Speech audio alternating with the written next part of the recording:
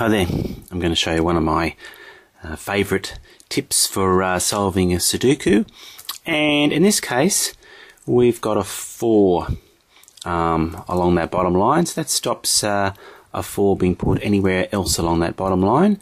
And if we think about this box there, then 4 can only feature in that box once, and we know the 4 is not going to be there. The 4 can't be there, but in that little section there, we don't know which of those 3 boxes yet, but we know that 4, it can't be there, then 4's got to be in one of those 3 boxes.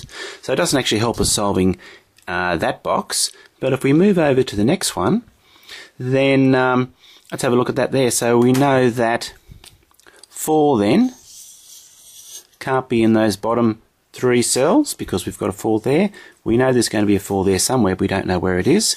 So 4 cannot be in those 3 cells.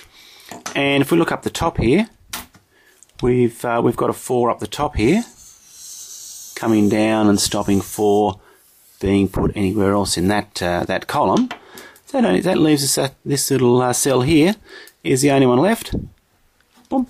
So that one has to be a 4.